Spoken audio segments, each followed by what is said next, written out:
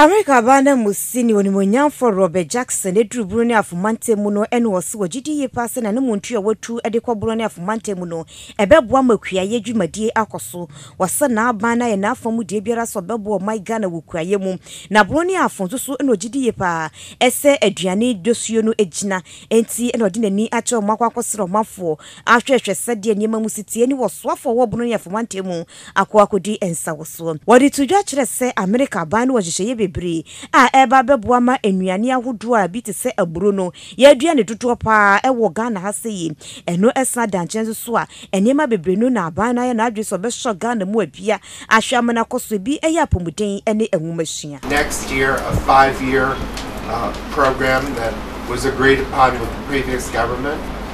We are looking at how we can be more responsive to the new government's priorities.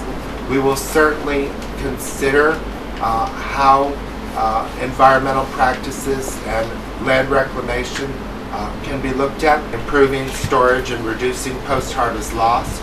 We're also working with cashew companies, with cocoa processing companies.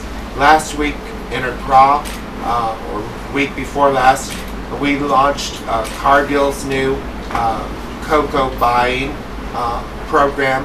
We've been working very closely with all of the companies in the cocoa sector and the cocoa board to ensure that